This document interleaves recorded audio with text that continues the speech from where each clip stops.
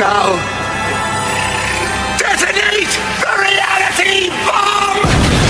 I will build a great, great wall. Some alien race to come down and threaten us. Is the singularity near? The truth is out there. The military-industrial complex. The 7 mountains of the influencers of culture. To be as gods, you know. Change has come to America. Catapult of propaganda. From a secure location on top of the ridge in the heart of the beautiful Missouri Ozarks, this is A View from the Bunker. Now, here's Derek Gilbert.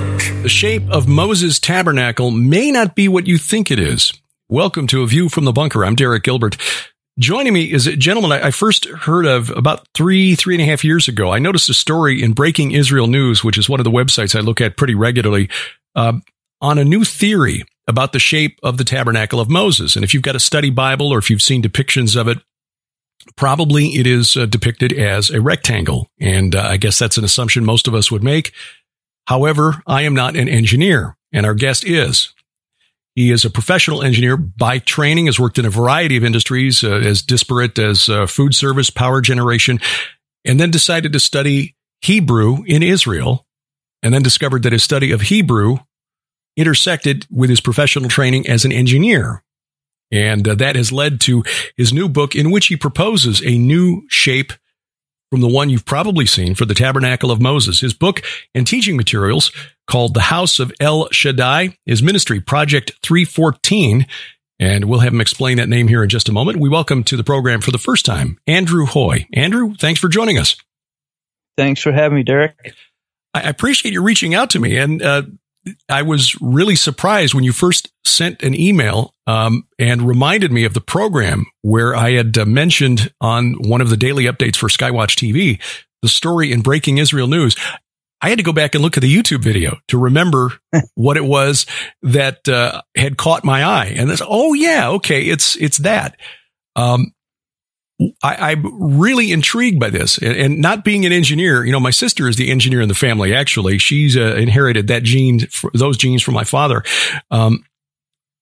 It is intriguing, but probably there are engineers who might hear this who would have a really better grasp and really appreciate the work and the detail you put into the book. But first of all, the thing that struck me in opening your book and reading the early chapters here is how you realized that there was something different about the shape of the tabernacle from the way it's typically depicted. What was it in the Bible that led you to conclude that, hey, maybe we need to rethink what we know or what we think we know about the tabernacle? Yeah, well, it's kind of a strange series of events. I really didn't start out saying, hey, I'm going to study the tabernacle. Hey, I'm an engineer. I know better. I went into it, got into it by random word search, more or less. And that it brought me to the beginning of Exodus 26, the word I was looking up. And I started looking at these curtains, and it talks about the cherubim and the different loops in the sheets and all this kind of stuff, and the dimensions of them. And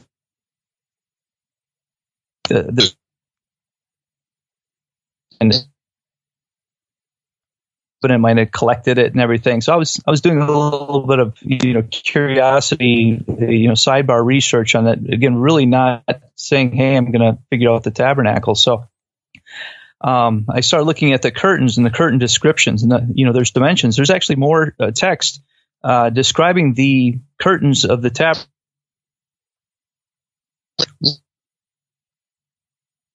You look at how much time is dedicated.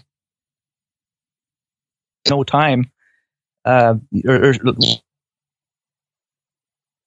given to the Ark of the Covenant, this holy, great thing, right? Mm-hmm. And I started looking at the curtains and looking at all the dimensions, and because all the different internet, I was looking on the internet at different representations, how people had interpreted and drawn it up, and they all conflict. Everyone thinks that the tabernacle design is a kind of a closed case where they got all the key things down, and the details between each design actually varies a great deal.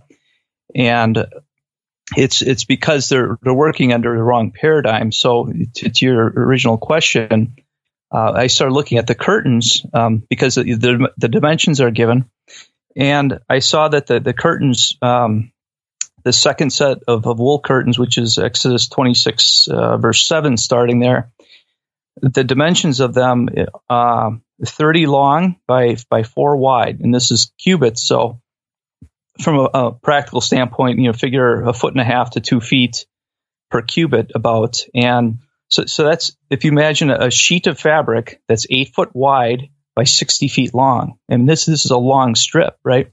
Mm-hmm. So they're told to make 11 of these pieces. And then after you make 11 of these pieces, you join them all together. Well, you join them all together on the edges, and you do that using loops that are described in Exodus. And so I'm looking at that, and I had the numbers all in my spreadsheet, and I had actually kind of physically depicted in my spreadsheet. And I'm laying out, and I'm a type of guy who also likes numerology. There's like E.W. Bullinger number in Scripture, 100 years ago. Mm-hmm. He wrote that talking about how different numbers relate to prophecy and typology and so forth. And so I'm kind of a numbers junkie like that. And so I'm putting the numbers out laying them out on the spreadsheet, and I take a look, and I see that the 30, there's with the 30 in length, if you multiply that times 11, that would be 330. And then it says in Exodus also to take the 11th sheet, the last sheet, and fold it in half. Well, normally they put them together on the long edges instead of the short edges. And when they do that, they get this large rectangular swatch of fabric, which measures 44 cubits. 4 times 11 is 44, then by 30. So this is kind of the swatch size that they make, more like a Kleenex than a strip of toilet paper. So I'm looking at like a strip of toilet paper, where if you're looking at the the narrow edge, it goes, you unroll it and it goes, you can get it as long as you want, kind of. I mean, within limits, obviously, but the length then of that the other portion is 30. So it had never occurred to anyone that I've ever seen to put the edges together differently. But I saw all those numbers kind of clustered together, and then it says to take the last one and the last sheet and fold it in half. I said, wow, that comes to 315. I said, that's kind of close to a multiple of pi. Mm-hmm. So pi is the number for those who aren't math junkies. Pi is a number that describes the relationship between a circle's circumference and its diameter, or the measure around it. If you take a tape measure, like around a tree trunk, or around your waist, that's your genes are going to describe the circumference of your waist. Mm-hmm. And so, and the diameter is just like the straight through across dimension. So that's what pi is. It's a mathematical constant, never changes, and it's been known for, or approximated for a few thousand years, but this is actually the most accurate expression of it that I found here. So anyway, it was 315, and I saw, like, wow, that's really close to the pi constant. And then I took a look at the next verse in Exodus, which 26:14, it says take a cubit from here and from there, or a little here, a little there type thing, and a cubit. It's basically take another cubit away from that. And I saw that, I'm like, wow, if we take 315 and we take the one last cubit from there, now we're at 314. I'm like, that's a perfect multiple of pi. And I got this chill up my spine, like I had found something. I'm like, wow, this looks like, this looks like a big hint. And I started pulling on that thread after I made that discovery, and it kept on unraveling. So that's how I got into this. So 3.14, and you've got this multiple now where you get 314 cubits. So rather than making a rectangle of these curtains around the outside, you're basically said, okay, this is the starting point. What if then this describes the circumference of a round tabernacle instead of a rectangular one? Right, and there's other language in the text that points to it. Although I didn't see it immediately at the time, I started looking into it more, and I've learned by experience from personal study and the other book that I've written. As a rule, never trust an English Bible. And I know that's going to come as a shock to a lot of your listeners, but once you start looking into the Hebrew, dabbling in the Hebrew, I I went to Israel specifically with the intent in mind to learn Hebrew. And once you start looking at all of the shortcomings and the non-equivalencies and so forth from one text to the next, you roll your eyes and you shrug your shoulders and you just shake your head. Like, why? How could it have gotten to this? And it's not always the fault of the translators. It's like an equal language thing. But back to your point on how this courtyard is. So it talks about using the cut edges of of these sheets, these curtains, and the curtains again are these long swatches, and it says to include loops on both sides of them. Mm-hmm. Well, if you have loops on both sides of every single curtain, that means that it's going to be either round, cylindrical, or a polygon. Because if I'm connecting, if every single curtain is equipped with two edges, that each edge has joints for connecting to an adjacent unit, that means it's circular. It means it's round. It's you're coming back to where you started there. So that becomes a non-negotiable. Another thing in Hebrew, you have the word kaitzona, and kaitzona, the root of that is katzatz or kites. Is where we get our English word cuts from in all probability. And it's speaking of, if you ever see fabric on a loom, they weave the fabric back and forth and back and forth. Well, they start by taking the longer dimension and spanning it between two sticks, basically. And at the end of when you're all done weaving, you'd have the loops around the sticks kind of remaining, and you would cut there to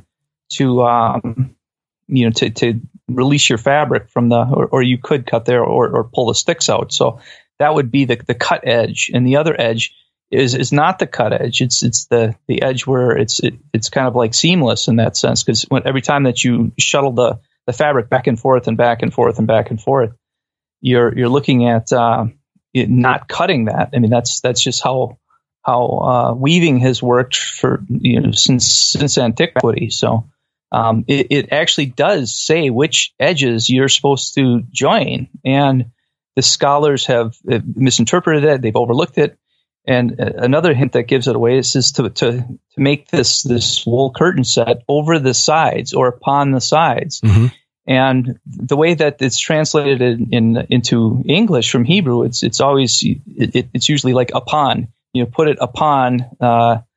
It says upon to tent on the tabernacle, or upon being a tent on the tabernacle. So the first 10 sheets are actually described as the tabernacle. And then the wool sheets are actually to be put upon. When I say upon, all is the Hebrew word, aleph lamed, which has to do with not only above, but also the idea of over or around. And so we use these terms fairly interchangeably in English. Think of a shirt. If I have the shirt over my body, I'm not wearing it as a hat. Right. So people get really hung up on prepositions in their Bibles, the way they're written, because they're trying to be literalists and they're trying to be true to the text, but they don't realize that there's always this gap. And so in Hebrew, it actually says to put these wool curtains are going to be put above or upon the sides or over the sides. And once you understand that's over the sides, now you've got a smaller perimeter on the inside. And then the largest perimeter, which is this 314 dimension, pi on the outside.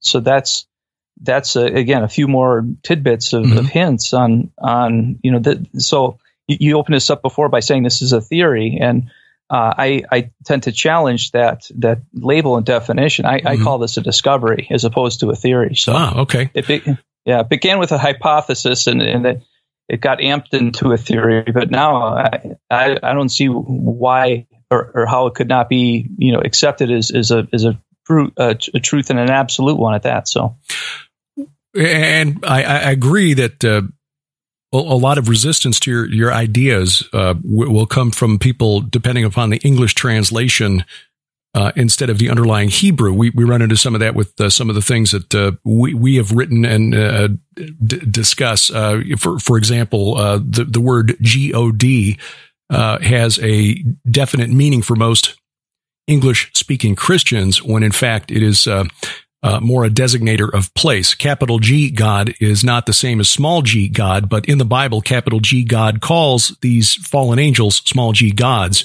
And yet people get hung up on that and assume that when we talk about the divine council, we're somehow promoting polytheism.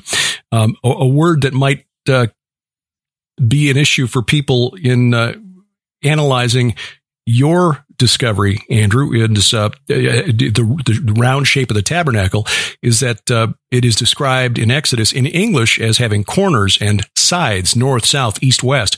How do you reconcile that with a round tabernacle?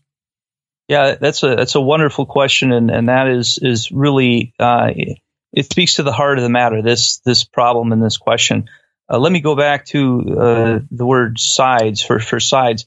Now in Exodus, I want to say it's in 26 between 11 and 13. I think it's in 13. Off the top of my head, I should have that open right now, to be honest. But so that's the word tzadi is there. Tzadi hamishkan, and tzadi, you can hear the word side. You know, you have a s and a d in there. So those two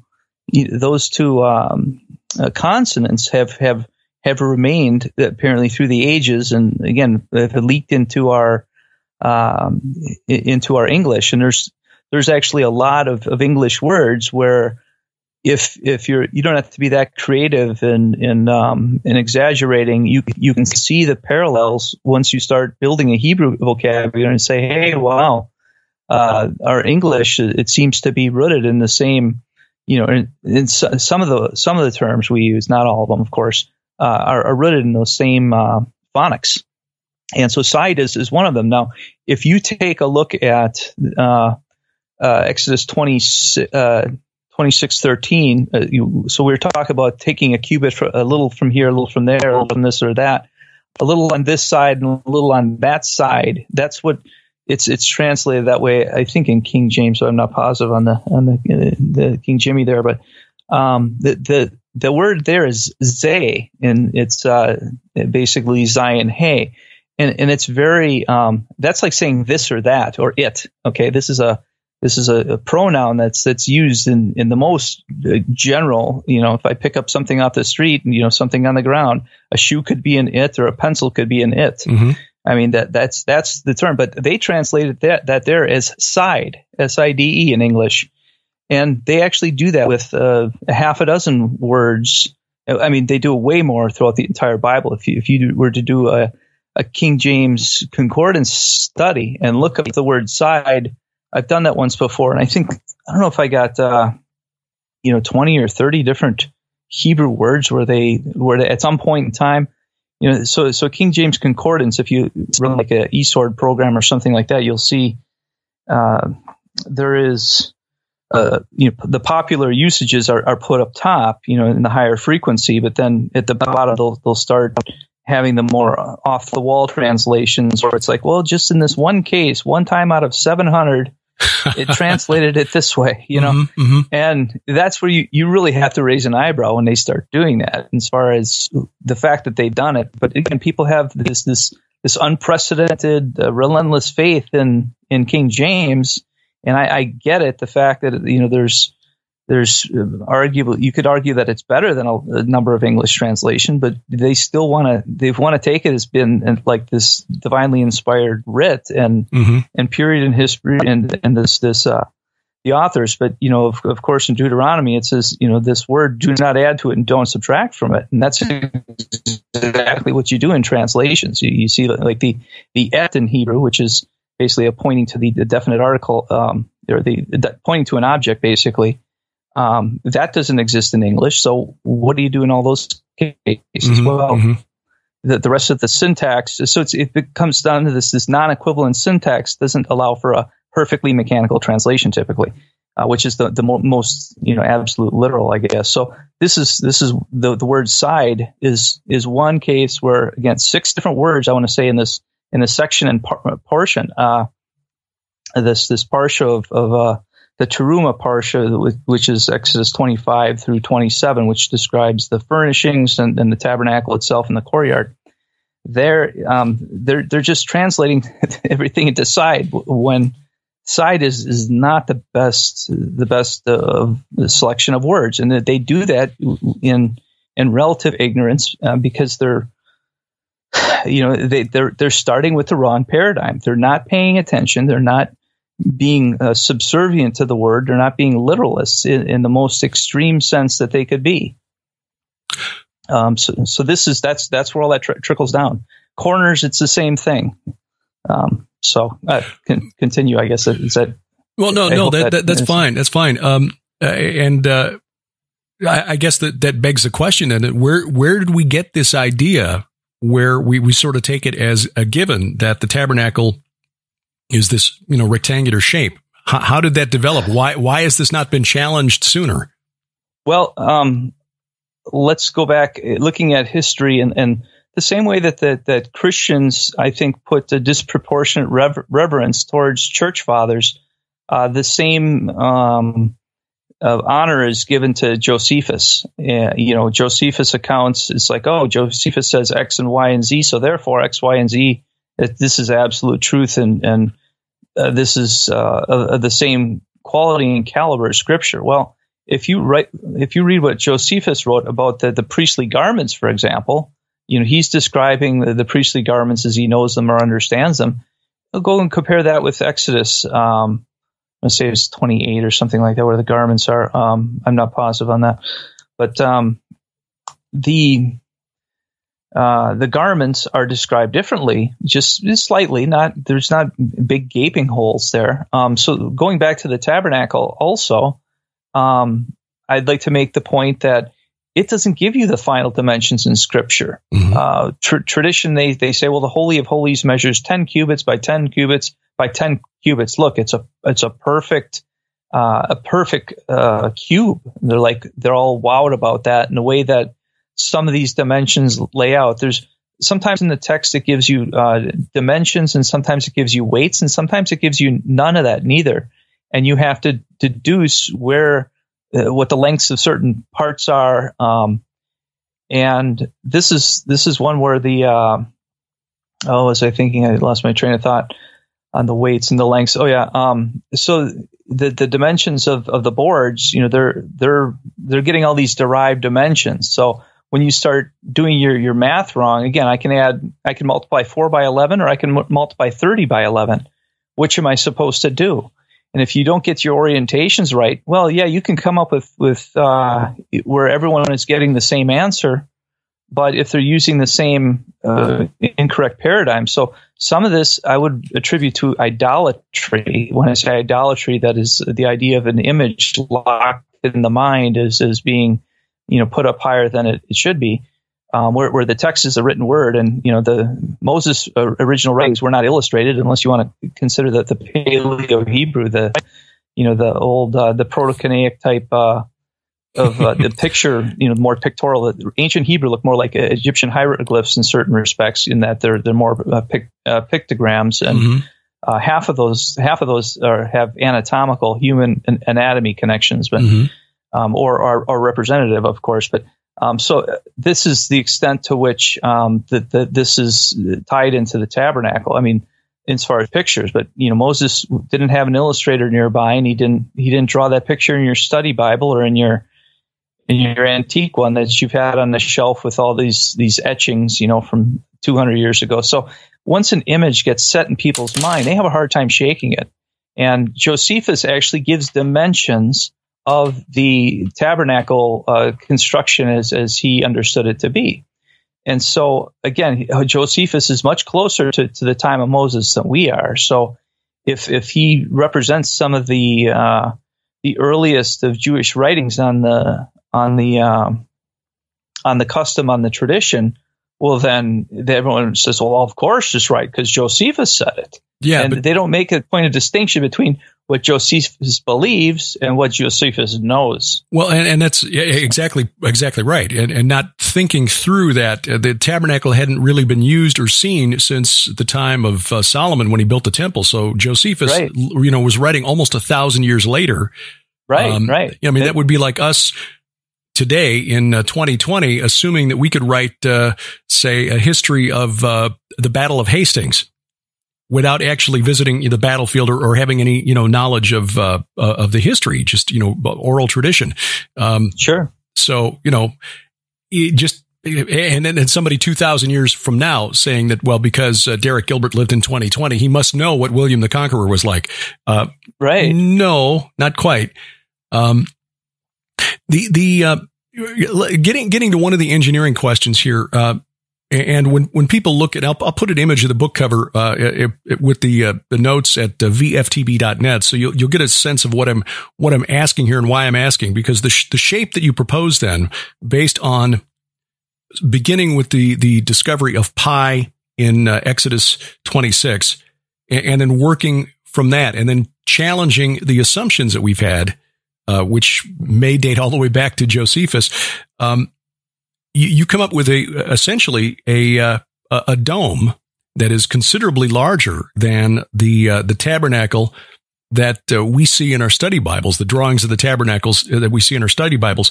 From an engineering standpoint, as this tabernacle was used and moved around with the Israelites in the wilderness, what would be the advantages of this shape over the kind of boxy rectangle that most of us thought was the shape of the tabernacle?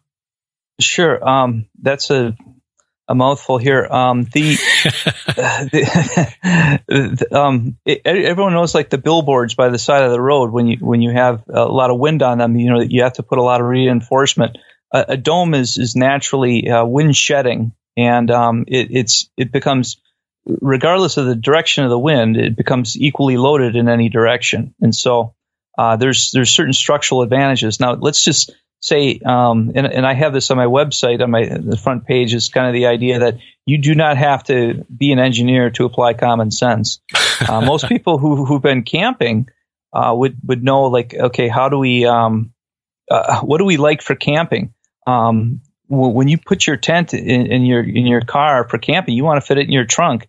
You don't want to have a trailer, 2.5 times the length of your standard car, or have to be towing it around with a dually, dually pickup with the 4 wheels and back and all that. The objective of a tent in any culture in the world is to take the least amount of framing material and span the most amount of fabric, right? It's all about weight and how would I say, between weight and coverage. You're trying to get as much coverage you can with as little weight of lugging around as you can, where it still stands up and is all safe and stable, right? So compare this to the shoebox, as I refer to it, the rectangular model. You could use Saltine Cracker Box or Winnebago if you like. That's, those I haven't trademarked those terms. The idea that they have all these big standing beams, all these vertical standing beams that are, it basically makes something like a footprint that is just enormous as far as the amount of weight per square feet that you have. The way that they're doing it, no engineer in their right mind and throughout history would do that. And you see, this is what makes the Exodus Tabernacle so unique. And then I think to that, or the shoebox thing, it's perceived as holy because it's so bizarre. And, people have reverence for that which is curious and that which is bizarre. So think of it when you're even building a house. What do you do with your house? The walls, you're putting out the drywall, you're putting it onto studs. You have these studs that are spaced apart. You don't stack the studs one to the next, a 2x4 right next to a 2x4 next to another 2x4. And you don't build a whole wall by stacking 2x4s vertically.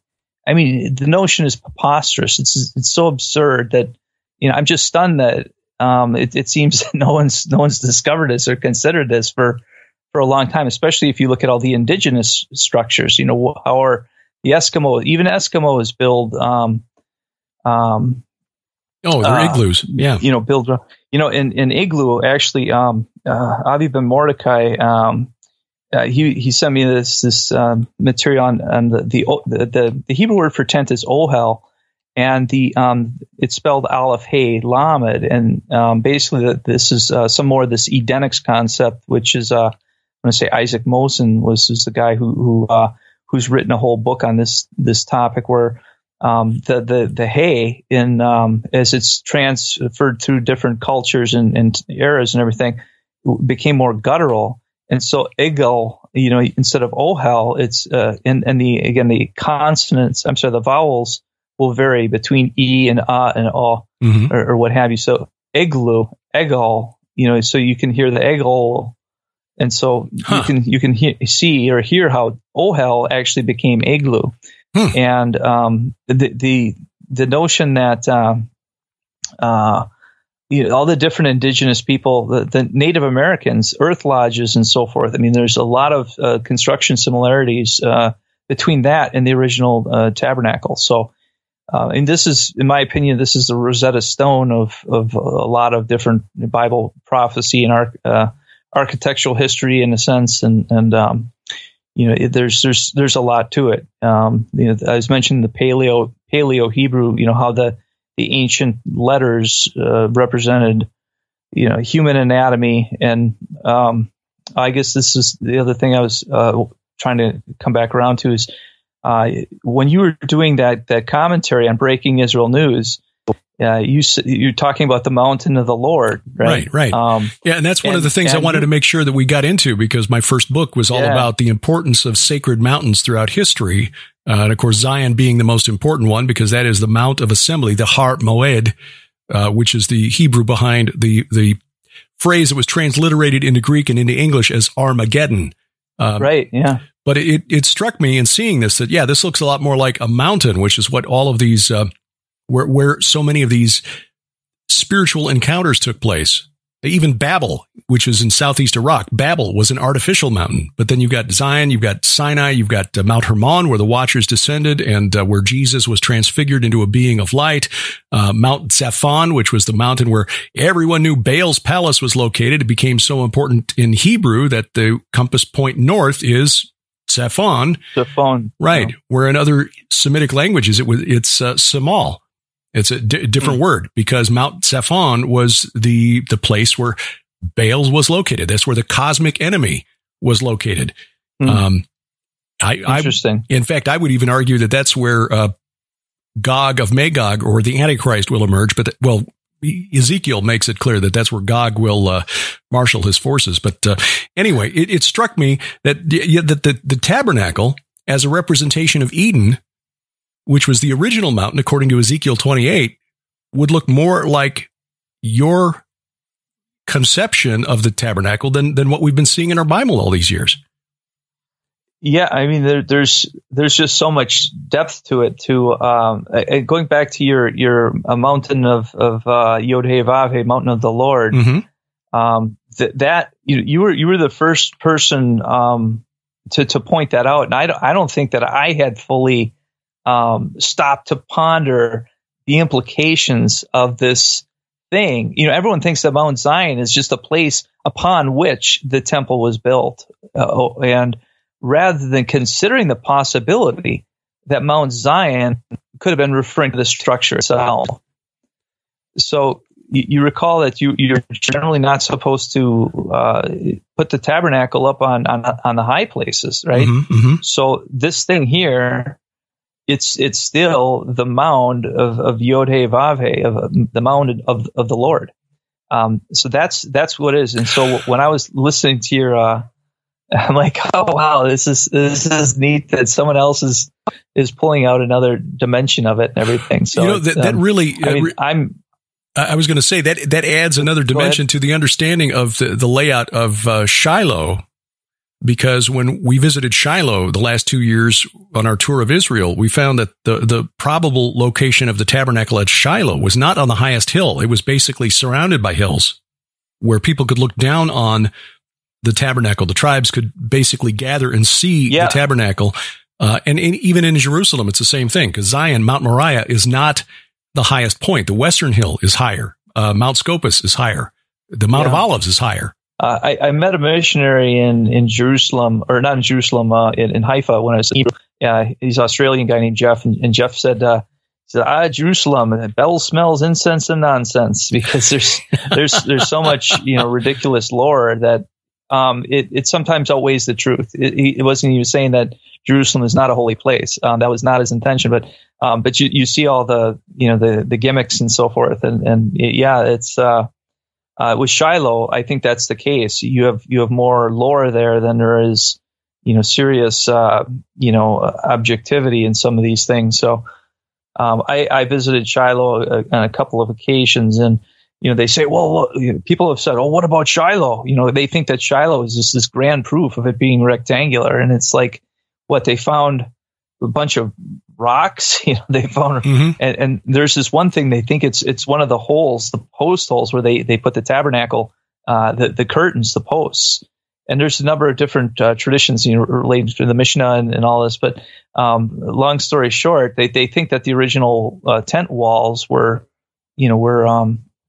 some say they're reinforced. Some say that that they used the original fabrics or tabernacle parts.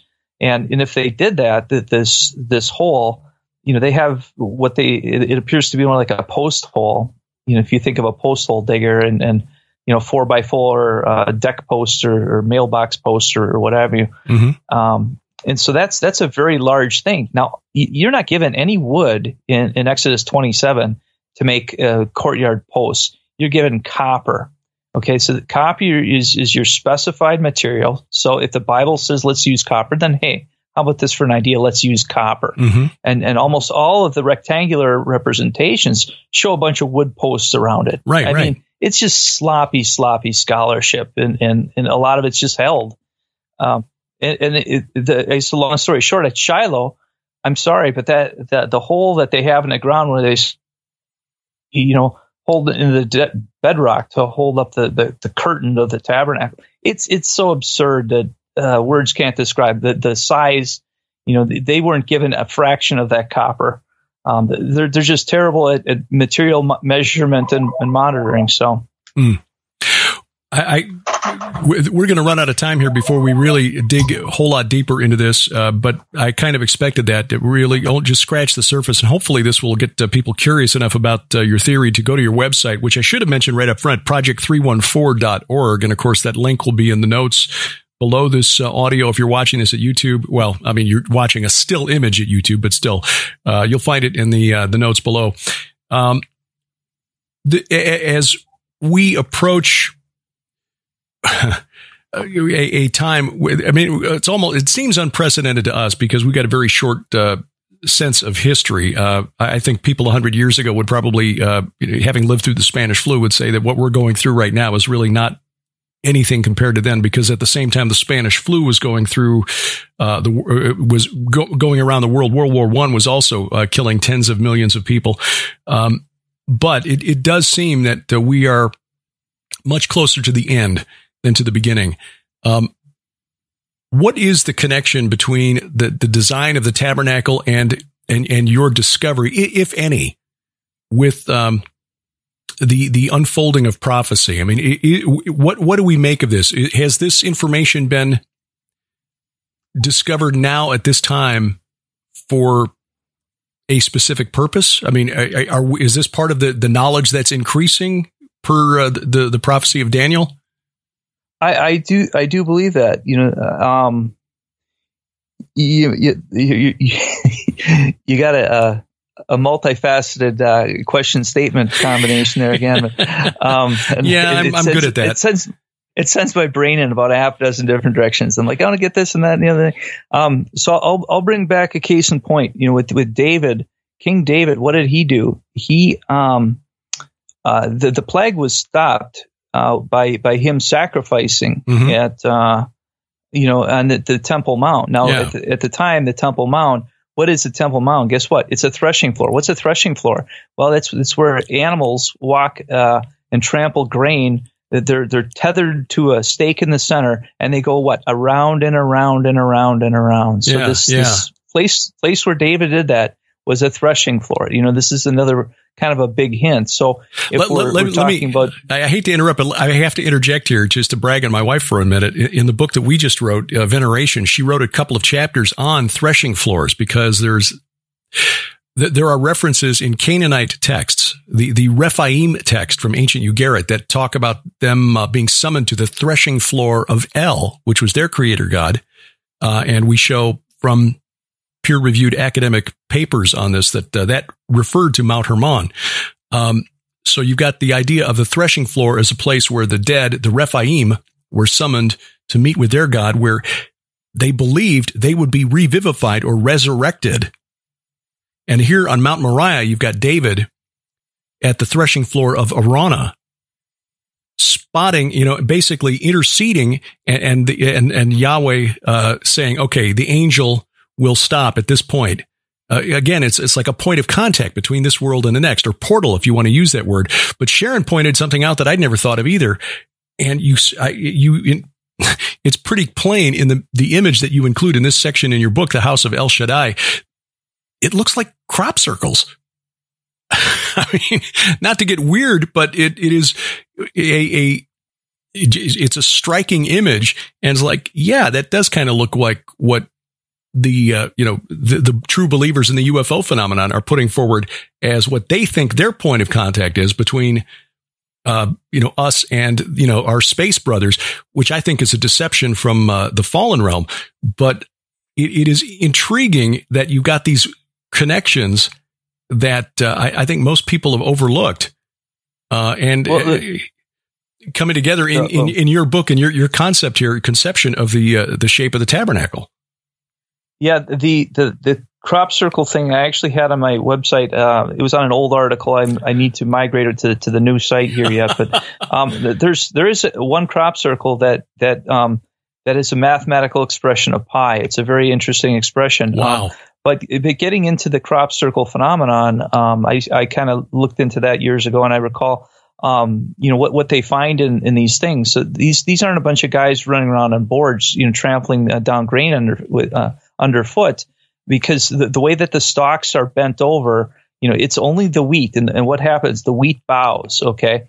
And so what do you have standing? The weeds are left standing in these things. Oh, interesting. Which is kind of an ear. Yeah. So the name for it is cerealogy, like like Cheerios, or and the Cheerios, of course, are round. But seriously, the notion, Peter, Satan is asked to sift you like wheat. Yeah. Right. So you've got the grain offerings going, and even Goran is the threshing floor. I'm not sure I got the vowels right in the Hebrew, but GRN, Gimel Resh Nun, is the root for that, and they making reference to the gate also is another reference to wheat. So this idea of the wheat sacrifice or the grain offering rather, and how this ties into first fruits. So the first of Aviv, which is the first month of the Hebrew year, this is the day upon which they erected the tabernacle, which would have been at the I would argue the equinox period.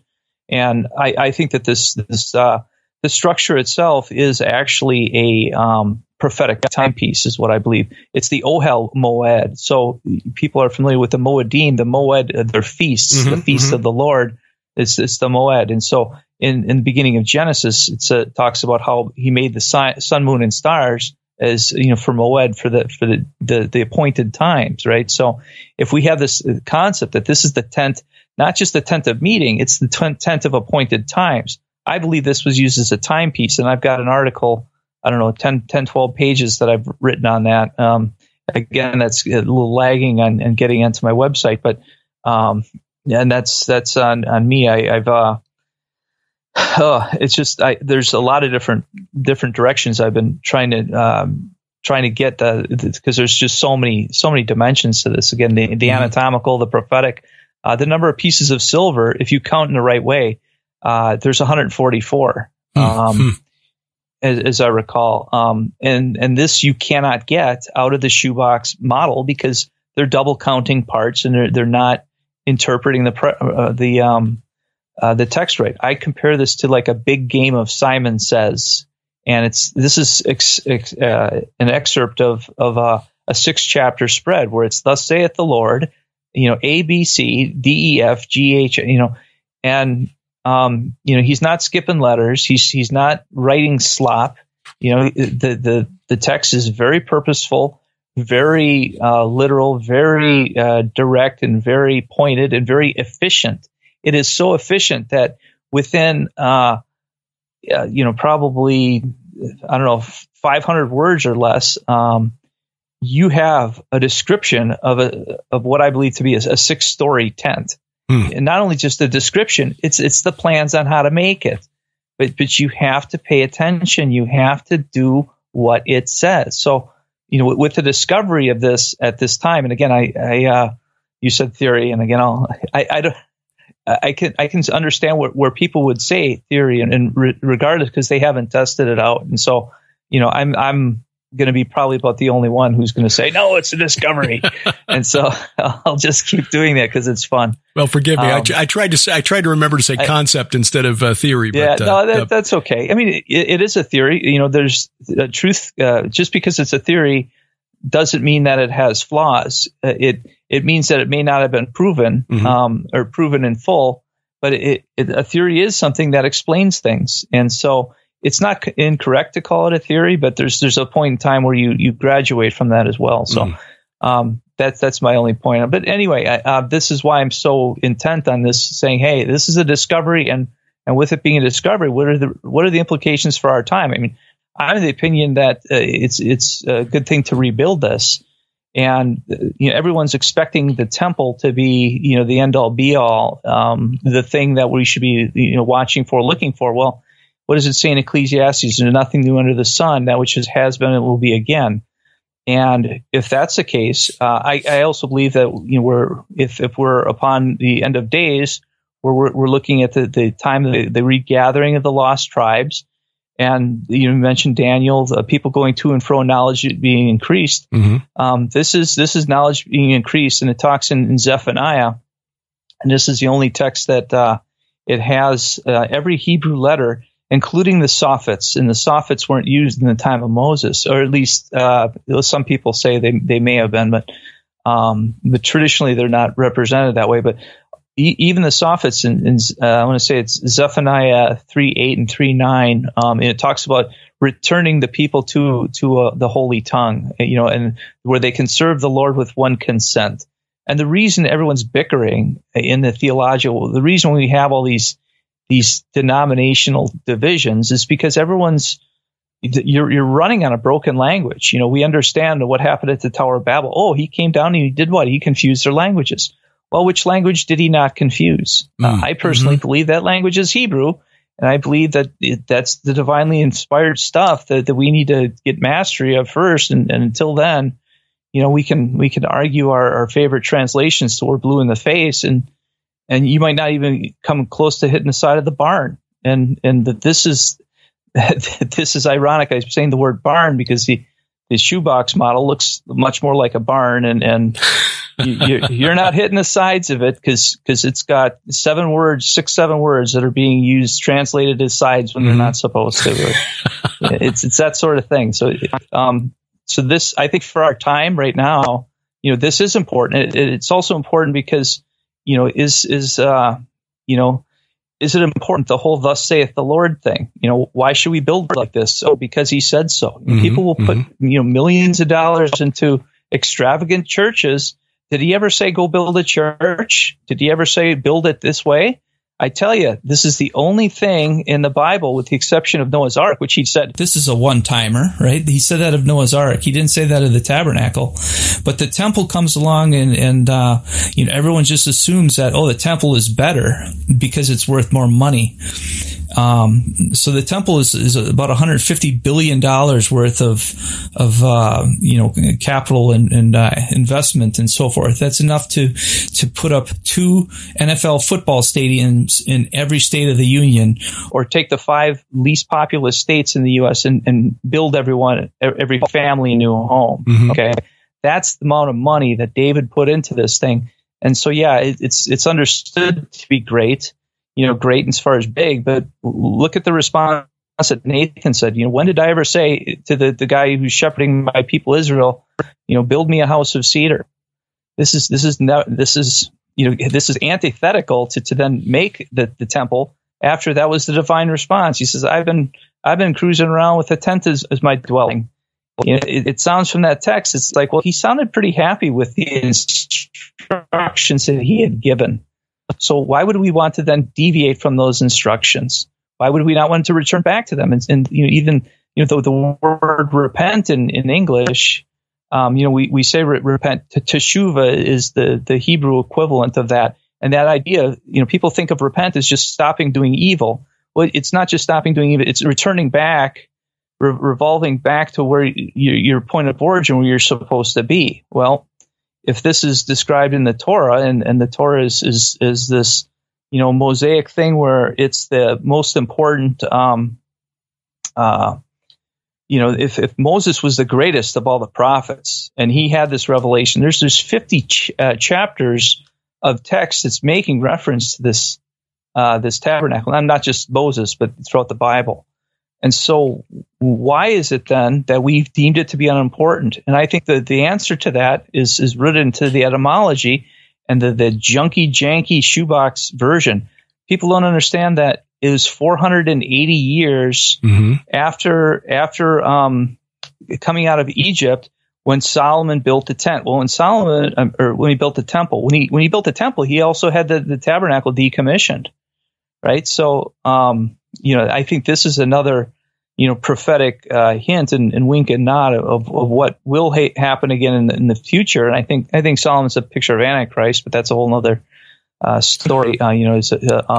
We've discussed that on this program before, so yeah, that's not a new idea for listeners to this program.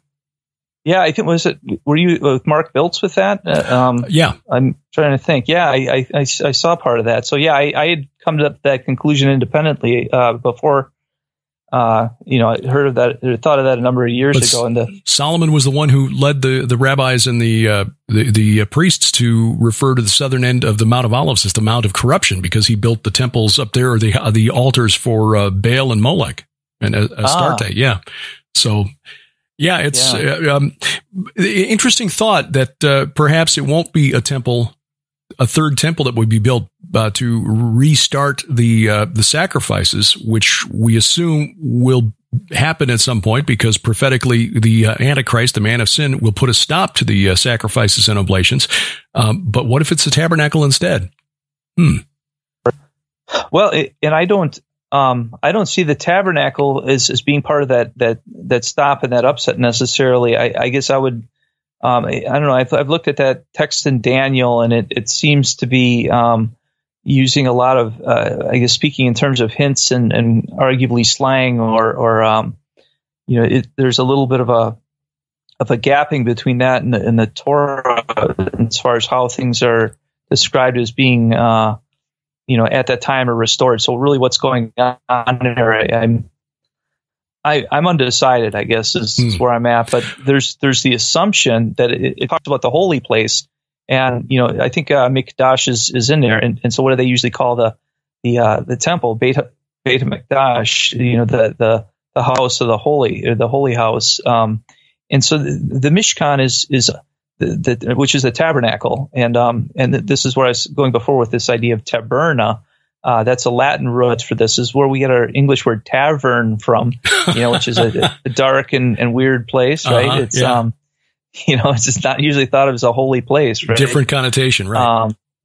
Right, but getting into the image that term puts into your head. When I say tabernacle, an image pops in your brain, and it's probably not this thing of Moses. This the concept of what was described in Exodus. It's not that. And so everyone, when I bring up the word tabernacle, hey, I rediscovered the tabernacle, then the shoulders shrug and they say, it didn't really matter, because we've had those better temples, and now we have Jesus, and now he's dwelling inside of me and everything. But this is the guy who built this, or the architect for it, who's working under Moses. His name is Bezalel, and the Hebrew word Bezalel, you can parse it a couple different ways. One is the bet is a house, and the word Sal is image, and then El, so it's house in the image of El. Right. So if you say that God's image is not important, well, then this isn't either, right? But if you say that God's image is important, well, then suddenly this becomes of extreme importance. And I'm stunned that the church and arguably the Jews as well, the synagogues haven't taken great interest in this. And it's again because of that I think it's because the wrong association is so strong and powerful, and that influence and the mistranslation side is as well. But when I was in Israel, I could take 4-page drawing set where I had this reduced into, and I could say, Tire Yeshpo Yeriot. I could say, look at this. These are the curtains. These are this, and a lot of these Jews who had the Torah memorized practically, or at least this parsha, it seemed, they followed along. I was able to explain this in 5 minutes to most of them, and on a per component basis. And there's just a lot of nodding of heads. Oh yeah. It's a little harder with an English audience because there's so much translation barrier, but usually if I'm doing a presentation, I can get a 95% conversion rate. But they have a hard time retaining because there's a lot of detail to this, and no one ever envisioned a lot of this detail being important. If you look at Ramban's art scroll content, he doesn't even comment on any of the curtains. It's 13 verses, no comment. Okay. Why? Because this is all unimportant. Yeah. And then they start arguing about how the frame is built, the specifics of the frame. And it's like, you've already missed the boat because you didn't start at the beginning, And sadly, for most of us, that section of Exodus is one of those that we kind of skip past. Okay, boring. Let's get back to the wars. And right, but you're right. I had no interest in it before I stumbled upon this. I had zero interest, and it's like you mentioned the boring parts of the Bible, like the begatting. Such and such begat such and such begat such and such, and he brought 12 goats and 120 lambs. Nobody reads that with any intention, and there's always stuff there if you look for it. I mean, you'll always be surprised, but we're looking in the wrong language, so. Absolutely. And that's, again, total agreement there. I will say for listeners that this book is heavily illustrated in very detailed illustrations so that you don't need to be an engineer to understand Andrew's case as he lays it out, and lays it out with great detail and explains exactly why, from an engineering perspective, the design that most of us are familiar with just doesn't make any sense. It's structurally unsound. It would have led to the skins used to cover the tabernacle essentially rotting away because they weren't getting enough air to dry out. Just many, many details here that make more sense when you envision it and start with the correct premise, which is that the 11 curtains were supposed to be connected end to end and not side to side, and then seeing the connection there with the length of those sides as they're connected, and the value of pi, which describes the circumference of a circle. The book is The House of El Shaddai, God's Dwelling Place Reconsidered. He's also put together a presentation, and I appreciate you sending that CD-ROM to me to look at as well, which, again, if you're not an engineer but you are visual, you can see the case as he makes it. It's at the website, project314.org. Andrew, is that the best place for people to get a copy of your book? Yes, they could do that, and they could also go to Amazon if they're partial to that. But for clarification, with the book and also the presentation, the PowerPoint presentation, I also dismantle the old structure and the old system. So I'm starting from a common point of reference. It's like, okay, well, this is what you know, or this is what you think you know. This is what you're familiar with. These are the shapes. This is the arrangement, and so forth. And a lot of that detail that I go into, if you buy the different products, Rose is Hendricks and Rose is a famous source for that material, as well as Art Scroll. You can start with some of those other sources, and they don't go into near the detail. I go into more detail on the broken model than either of them do, I think. And it's because I've looked at all the different, models. They've got a preferred, broken arrangement that they like, and they vary some, like I said. But I make a point to take which is familiar, You don't need to know Hebrew for this book. I do have another book in the works, Exploring God's House. I'm probably going to title it, which does get into the Hebrew. It has the interlinear, so it's more of a verse by verse version of that. I just am at the point I need to have that professionally edited yet, but it's a different approach altogether. In that one of them is just saying, okay, you're an English speaking person, you trust your English Bible, and I just explain what went wrong as opposed to and how it probably went wrong in just simple ways that people can understand. You know, they're these. You don't have to be a Hebrew aficionado to make sense of this again, or an engineer. It's really it's laid out as I think that you don't even have to speak English, and you could page through this and understand what's going on in the replacement. So yeah, I agree. It's beautifully done, and you'll find links in the notes at vftb.net or wherever you're listening or viewing. The website again is project314.org, the House of El Shaddai. Andrew Hoy is the author. Andrew, we'll have to have you back to talk about your next book when that's ready. All right. That'd be great. Andrew Hoy, the House of El Shaddai. Coming up, 2 conferences for the price of 1. Details on the True Legends virtual conference just a month away, and new dates for the Skywatch TV Tour of Israel. We'll tell you when, straight ahead on A View from the Bunker.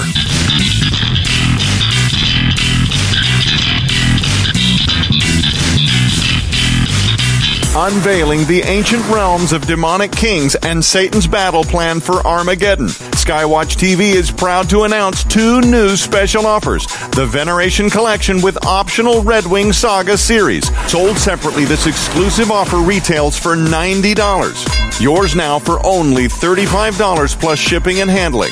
But wait, now you have the option to upgrade and expand your collection by including all 5 previously released books in the Red Wing Saga. The expanded collection, which includes all 8 books and the Search for the Rephaim DVD documentary, holds a retail value of $190. Yours now for your donation of only $100 plus shipping and handling. So don't delay. Order the Veneration Collection with optional Red Wing Saga series now. Available at skywatchtvstore.com or call 1-844-750-4985. Somewhat live, talking the walk from the beautiful Missouri Ozarks every Sunday night. This is A View from the Bunker, online at vftb.net.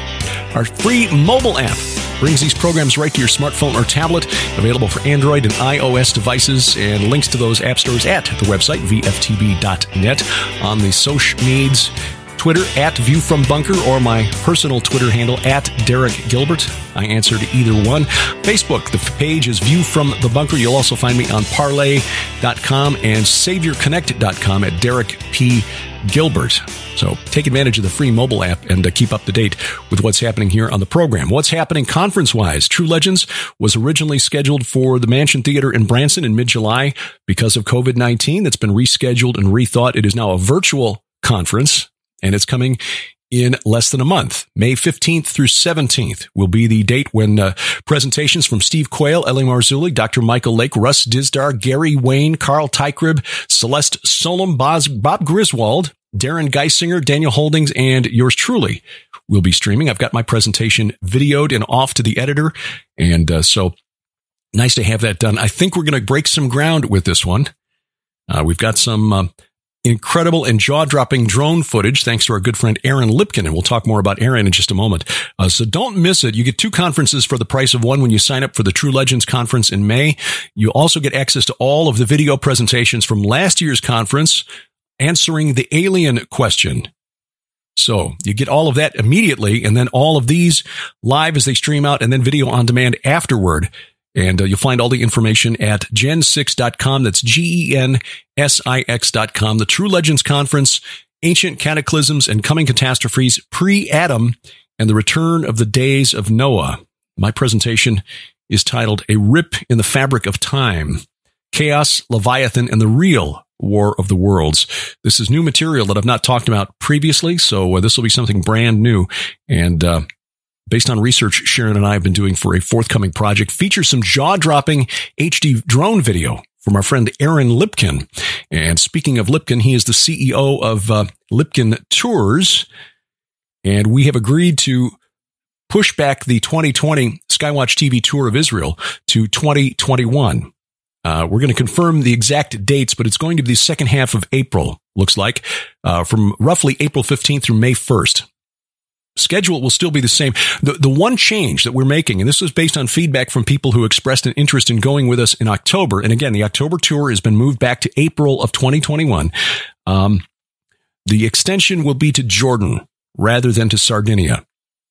We had thought that we could interest folks in seeing the megalithic sites in Sardinia, and I'm sure that there is an interest there, but that may have to be a separate tour because most of the folks who were planning to come to Israel, if they were interested in the extension and already in Israel, really wanted to go see Jordan. And I can't blame you for that because crossing over the Jordan and seeing the sites in Jordan, specifically Mount Nebo, from which you can see the ancient site of Sodom, and the Valley of the Travelers prophesied by Ezekiel in Ezekiel 39, plus Petra, which is far more spiritually significant than we were ever taught. That really is not, you really can't pass that up. So the Skywatch TV Tour of Israel, delayed from October, we're going to push that back to next April.